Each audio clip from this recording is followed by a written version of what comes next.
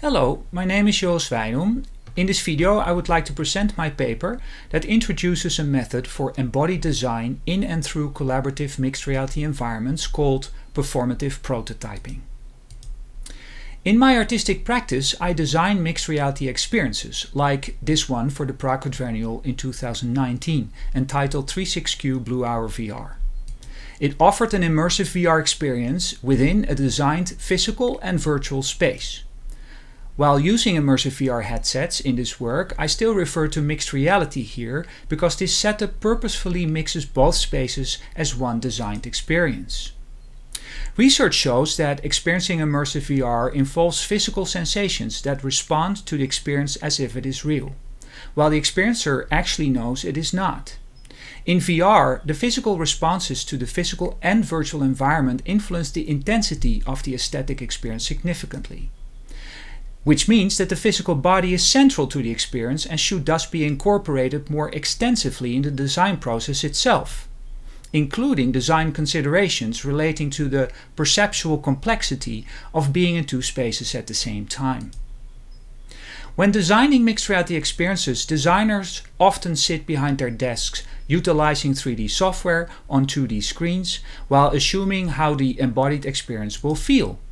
However, it is questionable if the designer can imagine the experiential quality of the embodied experience while physically not engaged with the designed experience itself, especially when designing something that has not been done before.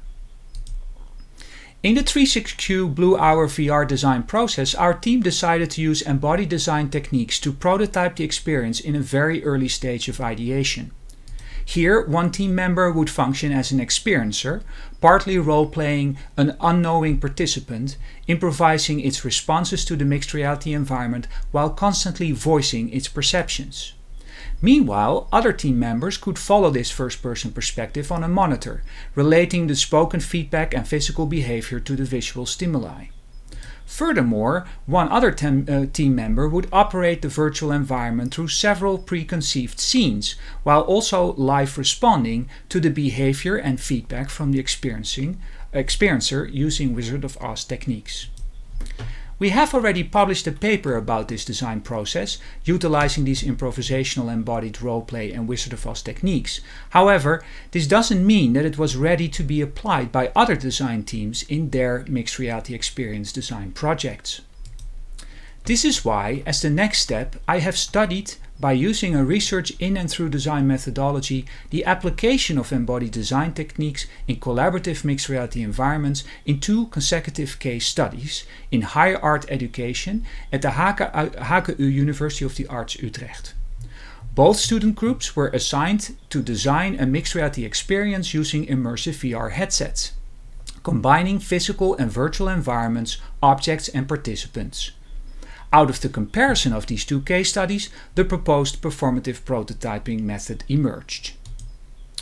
The performative prototyping method combines the following elements: a physical and virtual environment that enables collective embodied design processes in a technologically mediated space, a set of embodied design methods combining various Bodystorm and Wizard of Oz techniques, and a vocabulary enabling the recognition, sharing and evaluation of the lived experience within the team. Finally, this method is aimed at designing so-called performative mixed reality experiences or prototypes for non-artistic contexts. Collaborative mixed reality environments in which multiple people can share and adapt ideas and concepts in a mediated spatial environment that allows for a certain degree of full body engagement are not new. Also, fully virtual environments allowing for multi-user collaboration are around for a while. However, recently the amount of this type of platforms has exploded. To efficiently use limited time and resources, I decided to choose and adapt such an existing platform as the basis for a collaborative mixed reality environment, rather than developing an entire system from scratch. Eventually I chose Neos VR because the platform needed to be open enough for creative design processes and allow for adaptations to connect its virtual environment to the physical space. Not only is its inherent built-in networked, multi-user, avatar-based, VR-ready, real-time 3D computer-generated virtual environment the reason for this choice, as more platforms provide these properties. NEOS VR was selected especially because it provided a workflow where most creative design steps could be performed in real time inside the VR platform itself, including visual programming. Here you see me teaching my students the first basic steps to make interactive objects in the virtual environment within NEOS VR. By making connections with the physical environment, the design teams were able to try full-body interactions with physical objects that would also exist in the virtual environment. As such, NEOS VR was used not only as a platform for showcasing the final product, but especially for facilitating the collaborative process through creative design activities like exploring and experimenting.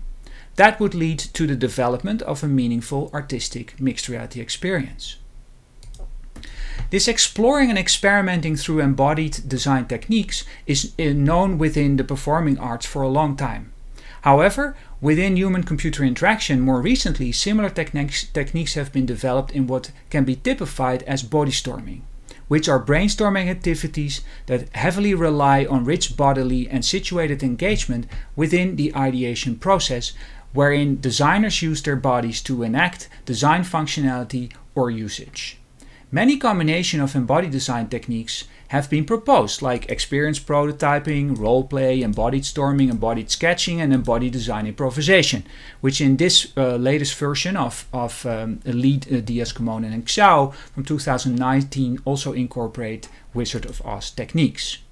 However, in applying these techniques, I noticed that some proposed body storming techniques would be more productive in different stages of the design process. This led to the understanding that these techniques are partly governed by the amount in which the embodied design techniques would be scripted or led by preconceived ideas. As such, it was important to decide whether an embodied design activity was aimed at idea generation, concept development, or user testing. While most of these body storm techniques are action-based and aimed at an external evaluation of physical activity, Soma design techniques consider the designer's body as a resource in the design process itself, whereby subjective experiences, feelings, values, and meaning-making processes are considered essential information. In the prototyping method, this information is articulated, shared, and evaluated in two different ways: as a phenomenological description of the sensory phenomena and as a soma aesthetic evaluation towards a meaning-making interpretation. Becoming sensitive to these phenomenological sensations and translating them into design implications while being in VR, negotiating the mixed reality environment, needs a lot of training. Furthermore, being able to articulate and communicate this inside-out information to other team members is also not easy to learn and master. Reversely, the other team members needed to train and develop their skills to evaluate the meaning of the experience from an outside-in perspective using a dramaturgical lens. Furthermore, Wizard of Oz controls were developed to enable the teams to live puppeteer improvised responses to the experiencers in VR, which could later be partly automated in preconceived cues while still staying sensitive to the timing of the moment. These Wizard of Oz controls were accessible both through 3D interfaces in NEOS VR and through a MIDI controller hardware interface, which would be operate from both physical and virtual environments. To conclude, this research proposes a performative prototyping method that combines the adapted social VR platform NEOS VR as a collaborative mixed reality environment, a selection of embodied design methods using body storm and Wizard of Oz techniques, and a vocabulary using inside-out soma aesthetic and outside-in dramaturgical perspectives to design performative mixed reality experiences. However, as mentioned earlier, I also suggest that this method has the potential to be applied for other experiential prototypes that are not aimed at an aesthetic artistic experience. Currently, I'm researching the application of the performative prototyping method in human-computer interaction and engineering design education, together with my colleagues at the University of Twente, in design processes that are aimed to develop applications for non-artistic contexts, such as stimulating healthy food purchases in supermarkets. As such, the performative prototyping method is still under development and needs more research in its potential for broader application in artistic and non-artistic contexts. However, I hope this presentation has been inspiring enough to read my paper and stimulate discussion and development of embodied design methodology using collaborative mixed reality environments. I'm very open to your feedback and suggestions. Thank you for watching.